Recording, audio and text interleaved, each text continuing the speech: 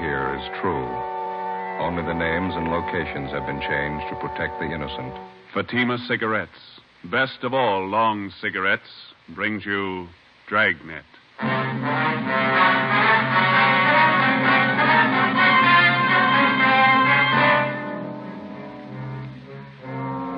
You're a detective sergeant. You're assigned to homicide detail. You answer an early morning call. A police officer on patrol duty disappears. Any attempt to contact him by car radio fails. Your job, find him.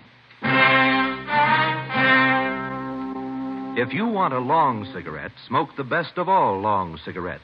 Smoke extra mild Fatima. Yes, Fatima is the king-size cigarette, which contains the finest Turkish and domestic tobaccos, superbly blended to make it extra mild, to give Fatima a much different, much better flavor and aroma than any other long cigarette. That's why Fatima has more than doubled its smokers coast to coast. Enjoy extra mild Fatima yourself. Best of all, long cigarettes. It's wise to smoke extra mild Fatima. It's wise to smoke extra mild Fatima.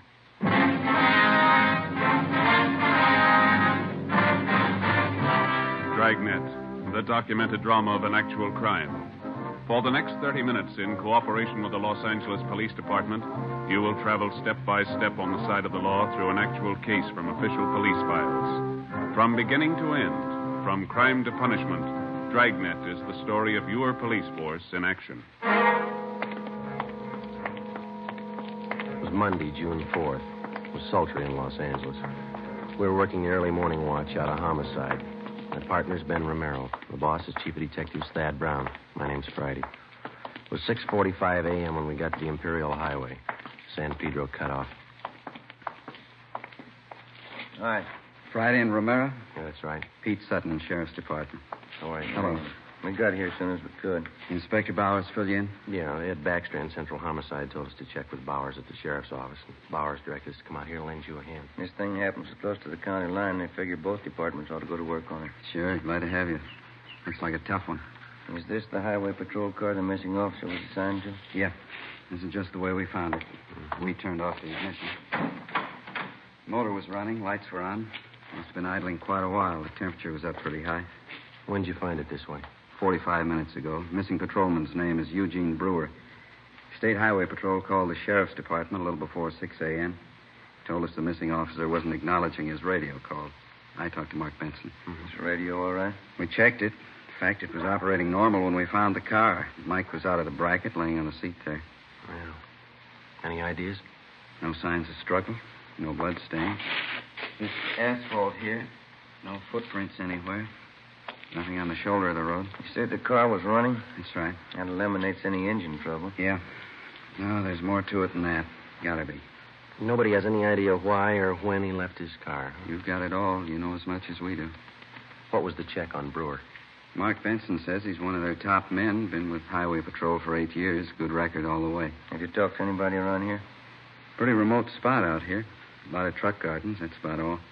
My partner, Dave Terry, turned up one man. Maybe he's got something. Let's send him over by our car. Hey, Dave, would you send him over here, please? Who is the fellow? One of the farmers. Works at truck garden out here. Name's Henry Taniguchi. Lieutenant Sutton? Yes, sir. Mr. Taniguchi, this is Sergeant Friday in Romero. Yes, sir. Oh, yes, sir. I know you filled my partner in, but would you mind going over it again for us? Oh, all right. I can tell you very little. You know, we start work early in the garden. Yes, sir. Conrad, a fellow I work with, Conrad Ishikawa, we started in the string beans about 5 o'clock this morning. Bean patch near Imperial Highway. Yeah. We noticed a headlight stop off the side of the road. This happened all the time along the highway, but this stayed very long. Mm-hmm. About what time did you notice this, Mr. Taniguchi? Must have been 10 minutes past 5. I remember asked Charlie Fujikuni, our cultivator man, what time was. I see. Did you see or hear anything out of the ordinary? Oh, no, sir. We wait a while, and headlight do not move. Conrad and I decided maybe somebody was in trouble. This highway quite deserted early morning hour. What'd you do then? We walked up to see what was wrong. When we get close, we could see was state highway car, so we know everything all right. Mm-hmm. Did you see the officer in the car? Oh, no. Door was open on the other side. We thought maybe officer investigate something down in the brush. Did you see him down there? Oh, no. We just think he was check up something. So we go back to work. You saw nothing out of the ordinary, nothing unusual. No, we don't. We hear the radio play. We know everything okay. That checks out. The radio was functioning when we got here. Mm-hmm. You didn't notice any other cars around anywhere, did you? Oh, no, sir. Thank you very much, Mr. Taniguchi. Here's my card. Appreciate it. If you think of anything else, please let us know. Oh, yes, sir, I will.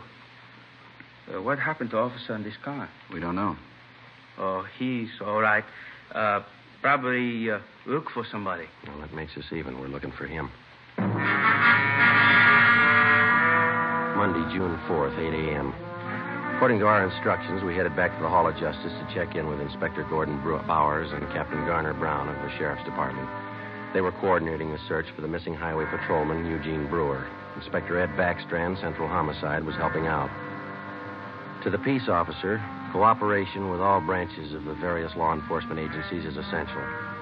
Each man on the force knows the value of a coordinated effort. He knows that without the aid of the many divisions of law enforcing bodies in his city and county, the task of maintaining law and order would be a total failure. The local officer depends on the men in the federal, state, and county departments as they depend on him. Without this coordination, no one department could survive. 8:25 a.m., we met with Inspector Bowers and Ed Backstrand in the sheriff's office. Nothing, huh? Nobody saw him. If somebody did, we haven't found him, Inspector Bauer. We both figured the only thing to do was to ask for cooperation of the newspapers. We got it. Pretty good layout, huh? There's stories in every morning edition in town. They're running a picture and full description of the missing patrolman. Well, we talked to everybody we could find in the general area out there. We worked 2 hours at it.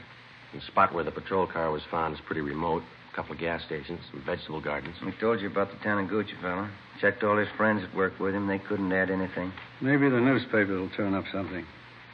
I sent a special detail out there to fan out and search the entire area, 5 square miles. Yeah, it'll take time. There's nothing else we can do. No, there's nothing more we can do. Nothing anybody can do until we can show them the patrol cars how to carry 2 men. Nobody seems to be able to do anything about it. Maybe they will now. Sending one officer out in a patrol car is like trying to run a trolley line with one man. How many cases can you remember in our department? Ed Dudman pulled a car over in Dogtown at 3 o'clock one morning. I remember. Driver turned out to be a guy with a record. Dudman couldn't know that. While he was making out the traffic ticket, the guy shot him down in the street. Dudman died before he could get help. Yeah, we do a lot of griping in the detective division, but those men in the patrol cars and the motorcycle boys, they get the dirty end of the deal for sure. You bet they do. When a detective is sent out on a job, he knows who he's after, what he looks like, what he can expect when he finds him. The boys in the patrol cars answer a call, a 390, a 415, a 507. Sure, we know what they're supposed to be, but how often do they turn out that way? Prowler, a peeping Tom? How many times do they have a gun in their pocket? How many cops do they kill every year? We've all been through it. We know what it is. Yeah, but how often do we think about it when we're griping on stakeouts? Let me tell you something. This goes for me as well as you. Let's not forget who the real cream of the force is, the backbone of any police department. Men on wheels. No question there, Skipper. Sorry, I didn't mean to make a speech, but when something like this happens, it gets to me. We're riding on short odds as it is. There ought to be 2 men in every patrol car. Well, we should have been somebody else with Brewer. The guy on the job just doesn't disappear without a trace. It's just what he's done. He checked everywhere, everything. Excuse me. Bowers. Who? Yeah, send him right in. This might help. Truck driver by the name of Nat Wolf. Says he's got something for us. Come in. Mr. Wolf? Yes, sir. Come in. Mr. Wolf, Inspector Backstrand, Sergeant Friday, and Romero. Hi. How do you do? All right. I saw the story in this morning's Times. I don't know if what I got's worth anything, but I figured I'd better pass it along to you guys. Something on the missing highway patrolman? Well, I don't know. The reason I'm here, maybe it's just a coincidence, but I gave a fella a hand earlier this morning out of the Imperial Highway, not far from where the paper here says the empty patrol car was found. About what time was that, Mr. Wolf? Oh, around 4:30 this morning. You want to tell us about it? Yeah. I'm an independent trucker. I haul topsoil for different nurseries. Stuff out there in Imperial's good rich stuff. We dig it right out the side of the hill. Yes, sir. Well, I just loaded up, and as on my way back to town, this fellow flags me down.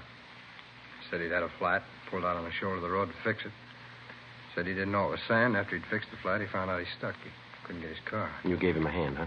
No, not with the flat. He already had that fixed, but I towed him out. I see. That's how I became suspicious of this fellow. How do you mean? Well, I offered to get out, hook up the tow chain. He said, no, just stay in a cab. I figured if he could do it alone, it was all right with me. Well, I pulled him out, but here's the funny part. Yes, sir? The chain got a kink in it from the weight of the pull. It's no mean job to handle that alone, but he says, he'll do it himself. Seemed to me like he didn't want me to get a good look at him or his car. I could be wrong, but, well, that's the way it struck me. Did you notice anything? Yes, I did. For one thing, I got a look at him when I threw on my backup lights and his car. That's a real funny one. What do you mean? Well, this is a fairly new car. I'd say no older than last year's model, a Plymouth. Well, at the risk of sounding completely nuts, I'm going to tell you that car looked like it had just been painted. There's nothing wrong in that, is there? Well, there is if you're off on the side of the road that time of the morning throwing cheap black paint all over a fairly new car. If he's using a spray gun, I could understand part of it. What's that? It was his license plate. The front one. It was all painted over. You couldn't read any of the numbers. Mm-hmm. What led you to believe he just finished painting his car? Oh, his hands and arms and all of his clothes. Oh, I see. It's that kind of paint you put on the rag. You know? Oh, yeah. Well, I don't know. Was it worth bothering you guys about? You bet it was, Mr. Wolf. I can't tell you just what it means now. Maybe it doesn't mean anything, but certainly it's out of the ordinary and worth reporting to the police. Well, I hope so. I'd like to see you boys find that missing officer.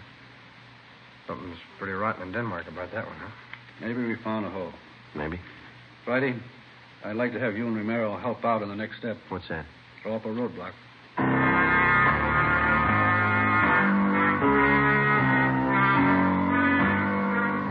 10:30 a.m. Before we left the sheriff's office, the truck driver, Nat Wolf, gave Inspector Bowers a description of the man in the Plymouth sedan. Together with Lieutenant Pete Sutton and Dave Terry, we drove to the Imperial Highway. Nat Wolf showed us the spot beside the road where he towed the man. The area was checked, and sample scrapings of the black paint were taken. There was no chance of taking a tire impression because of the loose sand in the area. All physical evidence was taken back to the crime lab for analysis. Nat Wolf returned to the office to check through mug books for possible identification of the man he helped out. Meantime, a special detail of men continued to search the area where the missing patrolman had disappeared. 3 a.m. According to instructions, a roadblock was established at the spot where the abandoned patrol car had been found. Imperial Highway, San Pedro cutoff. Los Angeles. You 1186 and Spring, 1186.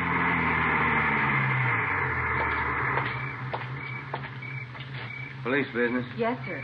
Wonder if you could help us out. Certainly. You travel this highway every night, ma'am? Yes, I do. I'm in the vegetable business. Did you come this way last night about this time? I run pretty much on schedule. Yes, I did. Did you notice anything unusual along the highway? I bet I know what this is about. That missing highway patrolman. Yes, ma'am. We're stopping everybody to see if they can give us any information that might help us out. Well, I wish I could, but I didn't see a thing. That poor fella. Do you think you'll find him? We're trying awful hard. Sorry, I can't help you. Can I go now? Yes, ma'am. Thank you. How'd you do? Nothing. What time you got, Joe? Almost 4. Got a little more hot coffee in that jug. You want some? It's fine with me, ain't it? Mm-hmm.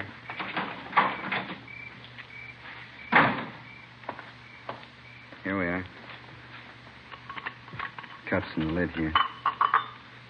Ben, Joe? Thanks, Lord. Watch your fingers. It's hot. Yeah.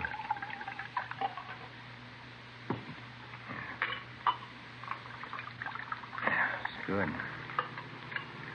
I'll take this one. I'm going to put my coffee on the fender here. Don't knock it off, huh? How was it? Thank you. Hey, wait a minute. Wait a minute, fella. Can you see my light? I haven't even got a cigarette. I mean my flashlight. I got a cigarette lighter if that'll do you any good. You've been drinking, haven't you? Yes, I have. I never get drunk, but I've had a little drink. Well, I'm sorry, but I'm going to have to ask you to pull over to the side of the road. Okay. What happened to my car? It's broke. You better let me do it, huh? You want to slide over a little bit there? I never pick up hitchhikers. No, I'm just going to move your car off the side of the highway now. Any trouble, Joe? No. 502. We'll have to hold him a while. Well, tell your friend to get in, too. It's a sedan. We're not going far.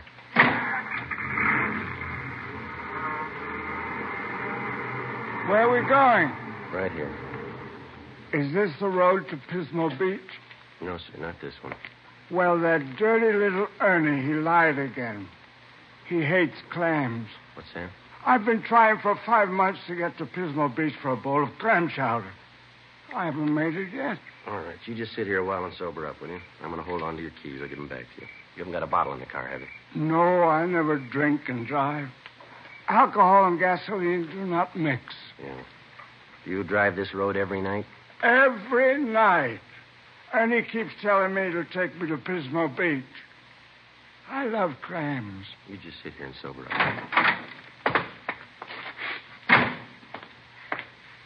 Happy drunk? Yeah, he's too drunk to drive. Yeah, getting along towards daylight. Where'd I put my coffee? Oh, I've put it over here, Joe. Afraid we knocked it off. Oh, thanks. This one's mine. Hey. You seem to come in bunches. You get 2 or 3, and then you wait for an hour. You know, they don't use this highway much since they put through that alternate, you know. Police business. Yes, sir? You travel this highway every night about this time? Once in a while. Haven't been over this way in a week. You didn't drive this way last night? No, sir, I didn't. Anything the matter? Routine check. Thank you very much. You can go on. Nothing. Yeah. Well, looks like a hopeless job, doesn't it? Business is picking up. Here comes another one. Looks like one of your sheriff's cars, Pete. Yeah. Reynolds, homicide. Pete Sutton? Yeah, Reynolds. You can pack up. They found him. Is he all right? 2 bullet holes in the back of his head.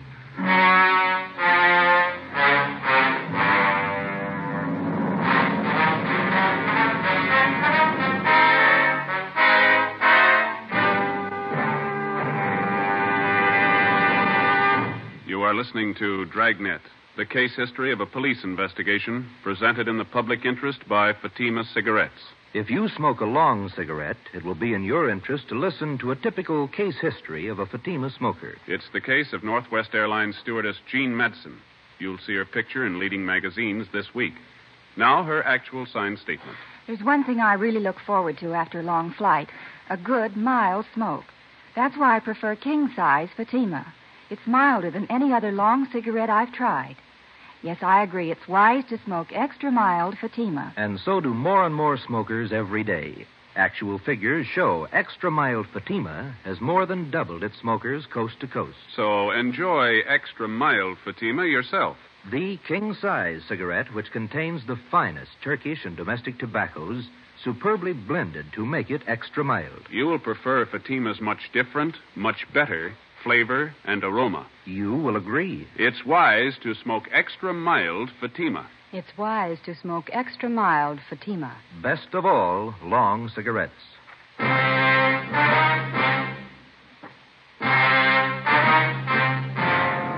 a.m. Tuesday. The body of Highway Patrolman Eugene Brewer was found half buried in a shallow grave approximately 4.5 miles from the point where his car had been found standing on the highway. The scene was roped off, photographed, measurements were taken, and the area carefully gone over for any physical evidence. A few scattered residents were again checked and asked if they'd heard gunshots. Since the nearest dwelling to the place where the body was found was 2 miles, there was a possibility that they could have not heard the shots. No one could give us any further information. The coroner's autopsy showed that Patrolman Brewer had been shot 3 times in the chest, 1 bullet directly entering his heart. He'd also been shot twice through the base of the skull. 1 p.m. Wednesday. I get it. Homicide, Friday. Pete Sutton, Joe. Yeah. Just had a call from our Hollywood substation. Woman reported her car stolen on Sunday night. Thought the guy was going to bring it back. That's why she didn't report it sooner. And what about it, Pete? It's a Plymouth sedan, last year's model. Same type the truck driver told us about. Sounds good. We already have a broadcast out on it. We're putting out an APB now. You want to check and see if they got it on tonight's hot sheet? Right. Anything on the guy who stole the car? Boyfriend of the woman who owned it. He left her in a restaurant and got away with her car. You remember the description of the guy the truck driver helped out Monday morning? Mm-hmm. The guy that stole this woman's car, it's the same. Yeah. Still doesn't prove he had anything to do with it. Doesn't prove he didn't. Together with Pete Sutton and Dave Terry from the sheriff's office, we drove out and interviewed the woman whose car had been stolen. She told us that the man who had taken her car had also been seen in the company of one of her girlfriends, a Miss Helen Farrell, who worked as a cashier at a Hollywood theater. The Farrell girl identified the man as Mike Lapino, and she gave us a snapshot of him. She also gave us his last known address. We had no actual tie-in between the theft of the woman's car and the murder of Patrolman Eugene Brewer, but the circumstantial evidence made it at least worth checking out. The only car known to have been in the vicinity the morning of the murder was the car the truck driver, Nat Wolf, had reported. The same make and model car had been stolen the night before the killing. The general descriptions of the man from two different people tallied closely. We figured before we'd pass this lead by, we'd check it out all the way. 4 p.m. Wednesday, we met with Inspector Bowers at the sheriff's office. We checked this Lapino's apartment, found a shirt and a pair of pants, black paint on both of them. I sent for that truck driver, Nat Wolf, to identify this picture here. You find anything else, Nepal? Well, this address book, there's no local places in it. They're all Las Vegas, Nevada addresses. That's it, huh? Yeah. What'd you get from the record bureau on the guy? The I Bureau pulled the package on him. That is Mama sheet. Thank you. Mike Lapino. Spent some time at San Quentin. Armed robbery, grand theft auto, assault. Pretty good record. We're still not positive he had anything to do with the Brewer killing, but he's had the training for it. Yeah? Send him right in. Nat Wolf. Come in, Mr. Wolf. Thanks. Dirty shame about that boy. I read about it in the paper. Yeah. Got a photograph we'd like you to look at, Mr. Wolf. You bet. Yeah, that's the man. You're sure? Sure. No mistake. Hey, why do you suppose he was painting that car at 4 o'clock in the morning? Maybe that's what that patrolman wanted to know.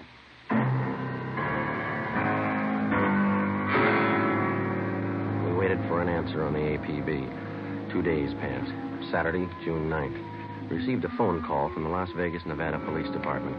The stolen black sedan had been found in the downtown area of Las Vegas. We requested them to put a stake out on the sedan and asked them not to disturb either the car or its contents.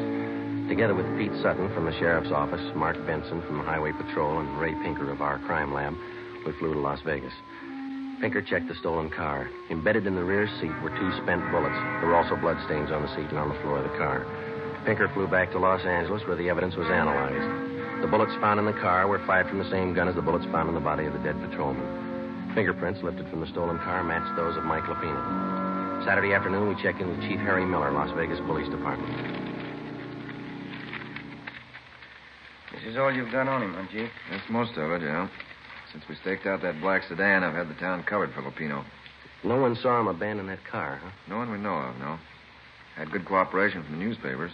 Story's been on page 1 since the thing broke. Anything come of those names we got from Lapino's address book, the ones we phoned to you? Let's see. I got the list right here. Yeah, here we are. These are the ones my men have checked out already. George Connolly, nothing there. Harry Carlson, he and his wife have been checked out, nothing there.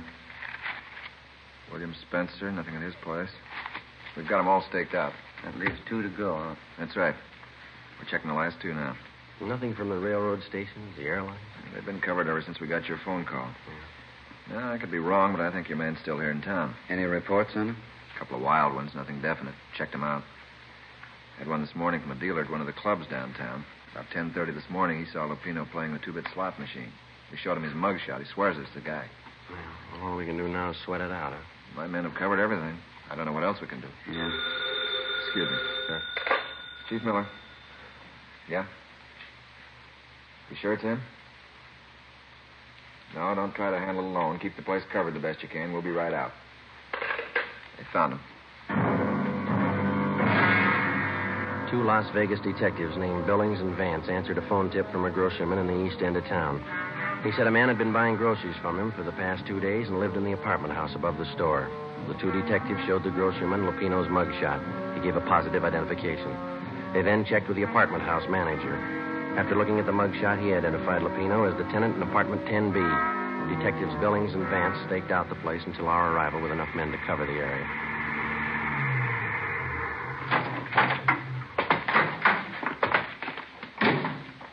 Vance? Yeah, Chief. What's the story? Well, he's in there. Hasn't been out all day. Apartment 10B. We'll take the front, Chief. Manager thinks Lupino has a gun. Maid was cleaning the apartment, found some loose slugs in the dresser drawer. You still want it, Friday? Oh, it's our headache. Joe and I will go in, Chief. Right. Vance, get some men up on the roof to cover. We've already fanned them out around the building. I don't know what they tell you in L.A. on one of these things, but here we tell them to be careful. Right, Chief. Joe? Let's go.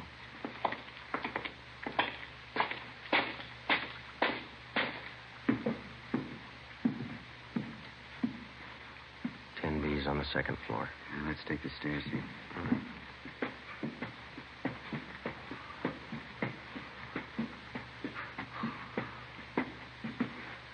A long way up, isn't it? Yeah.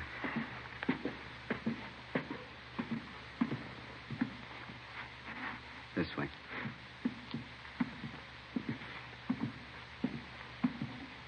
Here we are. You cover, huh? Yeah.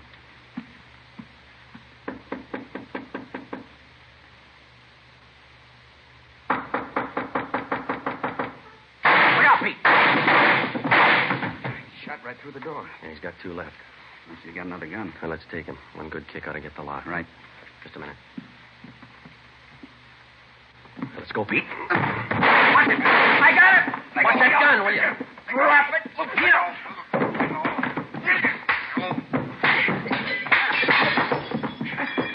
Let it alone, Lupino. I got it. All right, come on, get up. You all right, Pete? Okay. I get the cuffs. What's the big idea? You tell us. You killed that patrolman. He got tough. You didn't have to kill him. Spotted the stolen car. What else could I do? Come on, you. He had as much chance as I did. That figures.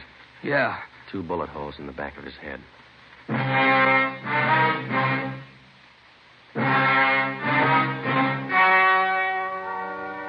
story you have just heard was true. Only the names and locations were changed to protect the innocent. On October 2nd, trial was held in Superior Court, Department 91, City and County of Los Angeles, State of California. In a moment, the results of that trial. And now, here is our star, Jack Webb. Thank you. The working detective knows that every member of his local police department is a qualified man.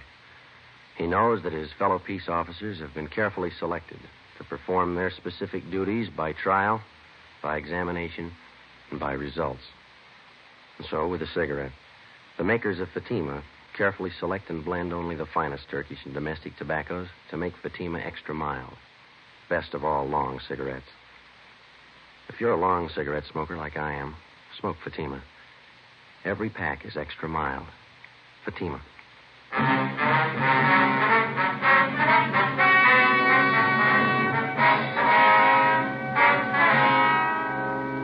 Michael Everett Lupino was tried and convicted of murder in the first degree. The jury failed to recommend the death penalty. Lupino is now serving his life term in the state penitentiary. Ladies and gentlemen, the Los Angeles Police Department requests the cooperation of all Dragnet listeners in the following police matter. The Los Angeles Police Department would like every and any information regarding a gun fitting the following description: .38 caliber special Smith & Wesson revolver, gold seal model. The gun has a blue steel 4-inch barrel. The serial number is 210088. 210088. If you have any information as to the past or present whereabouts of this gun, contact W.H. Parker, Chief of Police, Los Angeles, California. This is a very important matter. All information furnished will be held in strictest confidence. Thank you. You have just heard Dragnet, a series of authentic cases from official files. Technical advice comes from the Office of Chief of Police W.H. Parker, Los Angeles Police Department. Coming up, Duffy's Tavern. 3 chimes mean good times on NBC.